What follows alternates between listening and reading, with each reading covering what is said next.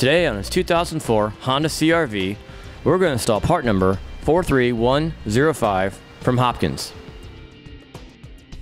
Okay, our connector is going to be inside the vehicle, so we're going to open up the back door and go ahead and remove interior floor coverings, the panel underneath, and then also the liner in the spare tire well.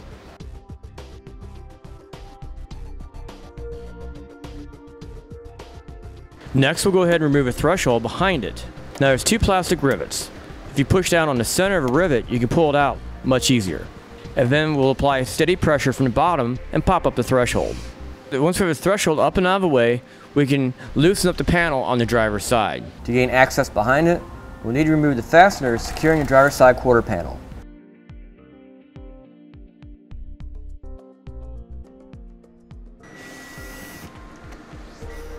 Using a trim panel tool, we'll gently pry up the panel to get access behind it. Now it may be helpful to go ahead and pull away the door seal a little bit as well to get your tool behind it. We'll loosen up from the top and from the sides and gently pull back. Now there's also a 12-volt power supply. The outlet tends to catch on the inside sheet metal, so be careful as you work it out. Once we have the panel moved enough, we can go ahead and see the connector in blue tape wrapped to the wire harness.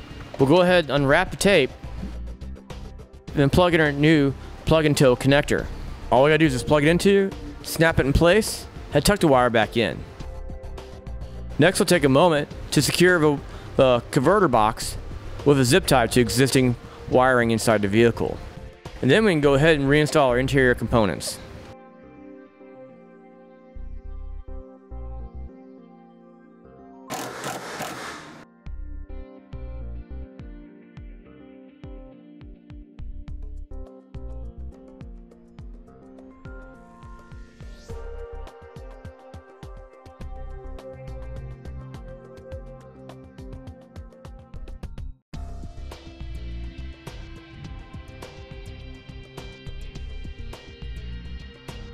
Okay, when everything's reinstalled, we'll go ahead and try out the 4-pole connector. First off, we'll go ahead and show you how to use it.